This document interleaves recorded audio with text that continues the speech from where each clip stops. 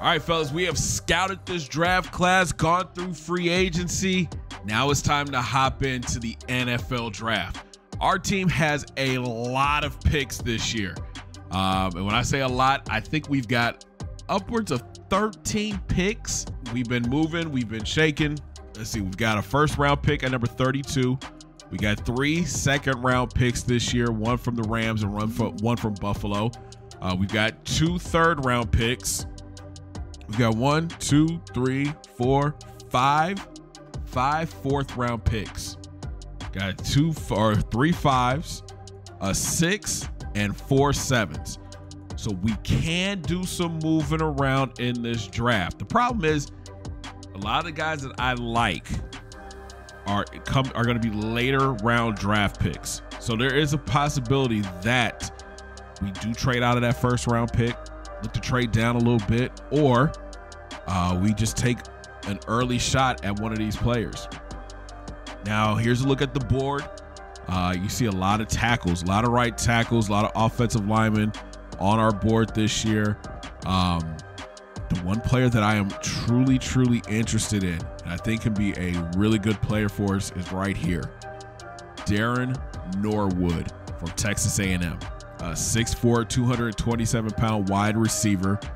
He has A, catching traffic, B, deep route running, A to C catching, A spec catch, A short. Problem is we do have T. Higgins still on the roster. Now, Darren is said to be a second or third round projected player. I honestly think he has first round talent just based off of what I've seen through his traits already. If we don't go after him till the second round, look for us to go after a player like R.J. Pruitt, the corner from Georgia. Nice length, 6'3", 199 pounds, 21 years of age. He ran a 4.41 40, so it means he has great speed. He also has B-man coverage, B press, and B tackle with C catching. We have put Jalen Bullard on the trade block. We are not picking up his 5th year option. So we'll be looking to move on from him before the beginning of the season. So this opens the door for a new corner to step in. I think Pruitt would be a solid player. But if he's still around at number 32, or if he goes earlier, man, or if there's a run on corners, we might look to trade up to try to land a really good corner. All right, welcome to the 2026 NFL Draft. And with the number 1 pick this year, it's the Arizona Cardinals. Now, they've made some moves this year, bringing in a lot of players to go around Kyler Murray, who's still the quarterback. Taking a look at the roster, they picked up Kamara. They got Budda Baker still. D-Hop is still here. They've got Hollywood Brown.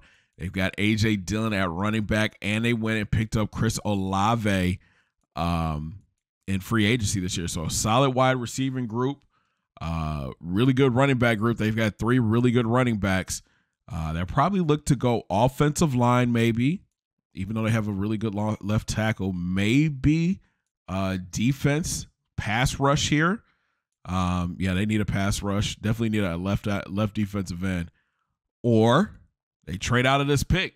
Let's see what Arizona's going to do here. And with the first pick in the NFL draft, the Arizona Cardinals select Travion Underwood, the right tackle from Florida. All right, so the Cardinals go right tackle with the number 1 pick. Let's see what the Jags do here with the second pick.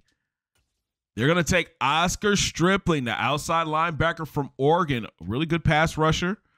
Just added more depth to a really good rush core that they have on that defensive side of the ball.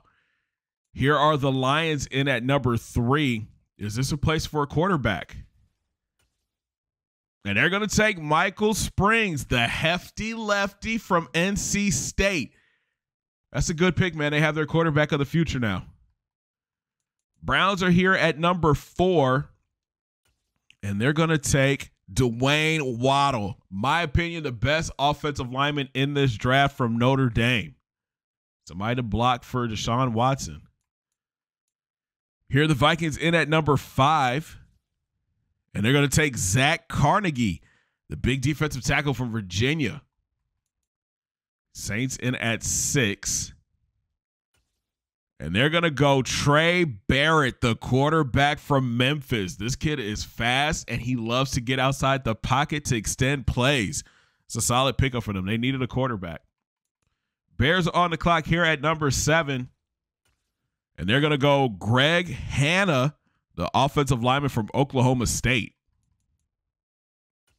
Here's Baltimore in at 8. And they're going to go Deion Wheeler, right tackle from Vanderbilt. So a couple offensive linemen here in the first 10 picks. Titans are on the clock and at number 9. And they're going to take Marquise Robertson, the quarterback of the year in college football from Texas. We get to see him a couple times a year now. Here are the Niners on the clock. And they're going to take a quarterback, Stephen Cook from Indiana. What does that mean for the future of Trey Lance in San Francisco? All right, Eagles are up next at 11. And they are going to take Deshaun Hayward, the defensive end from Arkansas. Here's Vegas in at number 12. And they're going to go Jacoby Thorne, defensive end from Miami. Jets are on the clock here. They're going to go Connor Whitfield, the left guard from Oregon. Here's Tampa Bay at number 14. And they're taking Marco Bowden from Clemson, the wide receiver. All right, at number 15 is the New York Giants. And they select Bryce Wheatley, defensive end from Washington State. New England is up next. And they are going to take Victor Woodley, a middle linebacker from Oregon. MIAO, the Dolphins are here at number 17. And they're going to take Jermaine Royce, the wide receiver from Georgia. Broncos Nation, let's ride. Denver's on the clock here at 18. And they're going to take a quarterback, Seth Michael from Georgia Tech. He's going to be the future of the team. Going to get to learn behind Russell Wilson for at least a season, right? Here are the new look Rams with Justin Fields at the helm at number 19. And they take Alex Cunningham, the outside linebacker from LSU. All right, so we've reached number 20 with Green Bay. And the Packers go R.J. Pruitt, the corner from Georgia. As you guys know, that was one of the players I was looking at. So we're looking to make a trade.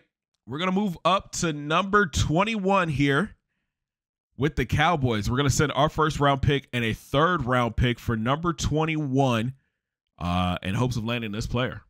So with the 21st pick in the NFL draft, the Houston Texans select Andrew Thompson III, safety from Penn State.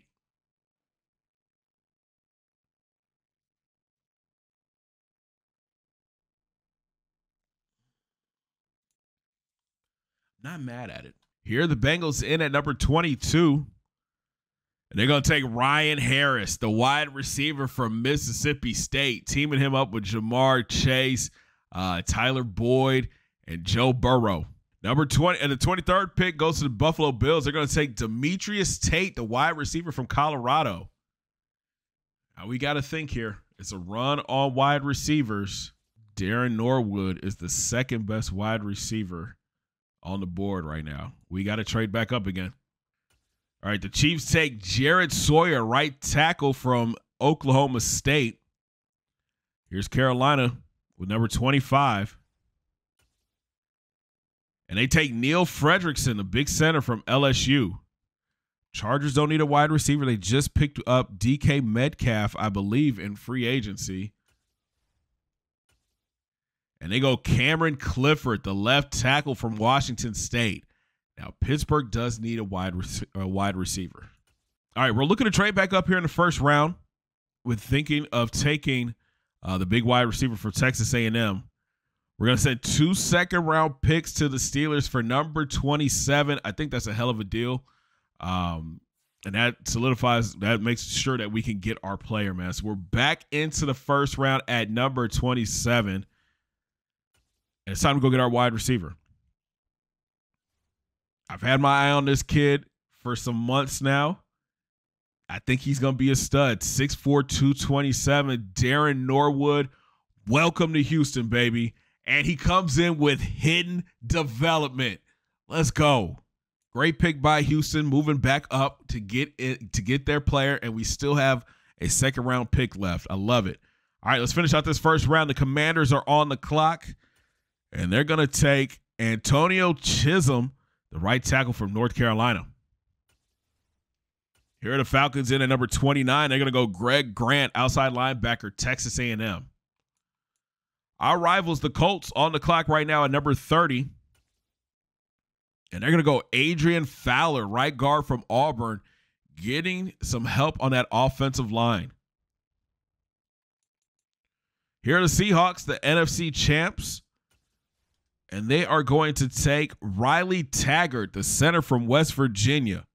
And the Cowboys round out the first round at number 32. And they select left guard Marquise Wheatley from Texas A&M. The Niners are on the clock. And they take Addison Thomas, the corner from Eastern Michigan. It's one of the guys I just had my eye on, too. Here's another one of our rivals, the Cincinnati Bengals, picking right before us.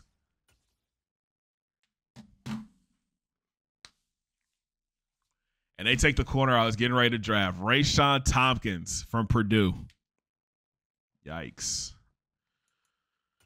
All right. So with our second round pick, we're going to add some depth at defensive tackle. We just traded away Christian Barmore. We picked up another D tackle in free agency, but let's draft one here. I like this kid a lot.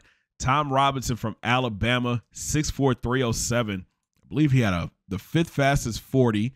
He's the second strongest D tackle in this class. He just sounds like a really good player. We're going to make him the selection, man. Comes in as a normal development. Okay. All right, we have entered the third round now at number 20. That's where we are picking. And like I said, man, we have a lot of picks left.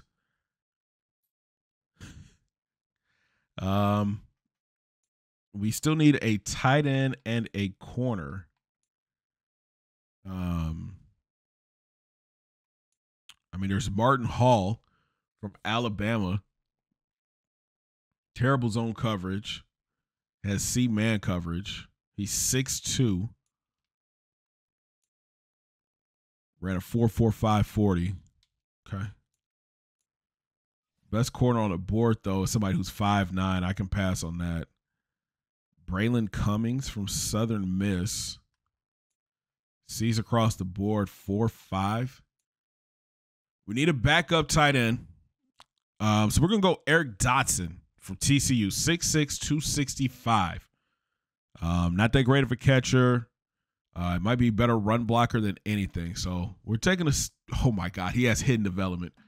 Yo, what? On the slower side, 76 speed. But that's a good pick, man. Hidden development, I'll take it. All right, now we're in the fourth round. We have filled every need except for corner.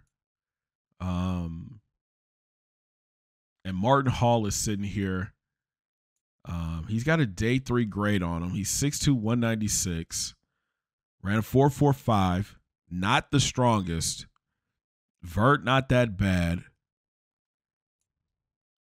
He's got B catching, C man coverage, D play rec, C press, D zone coverage.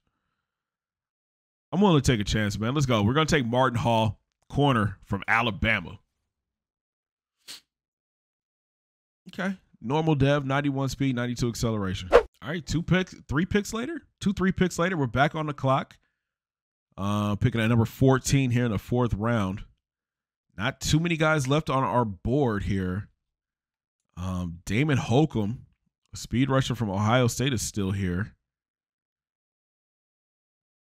I like that. He was fast too, wasn't he? 4.66 40. He has the first overall cone drill, third on a 20-yard shuttle. Why not? Let's take a shot, man. Let's take Damon Holcomb, defensive end from the Ohio State. Okay, comes in with normal dev, 82 speed, 88 acceleration. Not mad at that. All right, let's take him, man. Isaiah Henry. He has 87 strength with normal dev. I'm interested to see what he looks like, man, because for some reason these just don't add up. So we're looking to make a deal here with Atlanta, just adding more depth to our cornerback room. Emmanuel Hodges, a 73 overall corner. We're gonna give up our late 4th round pick for him, and we get it done. Just add more depth. His contract is low, so if we don't like him, we could always release him.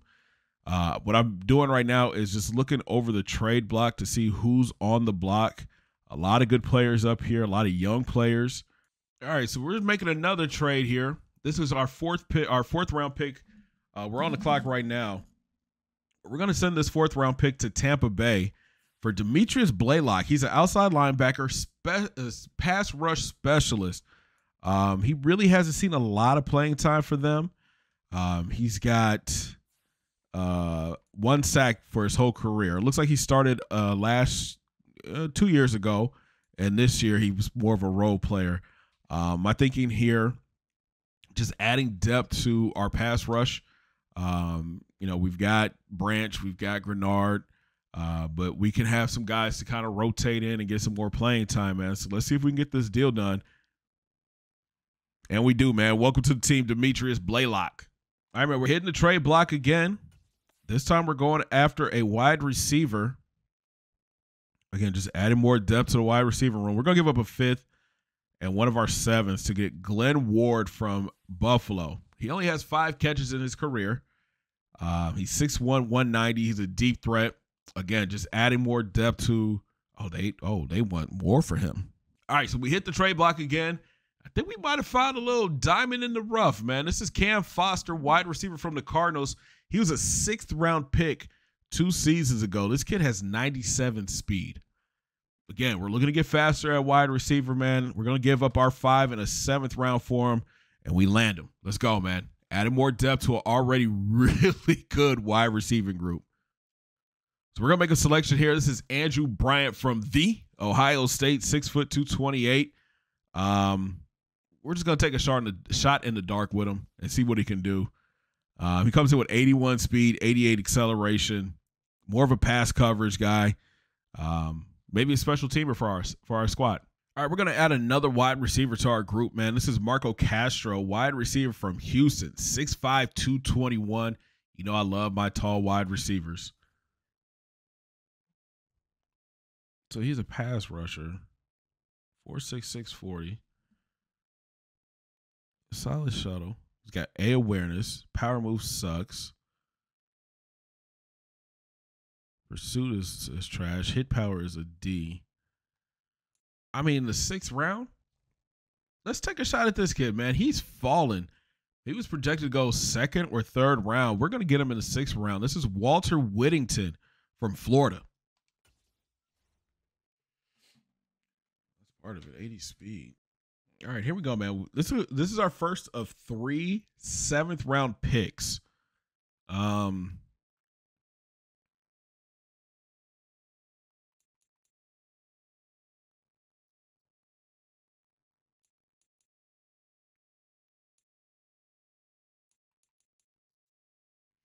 Let's go to Sean Bentley.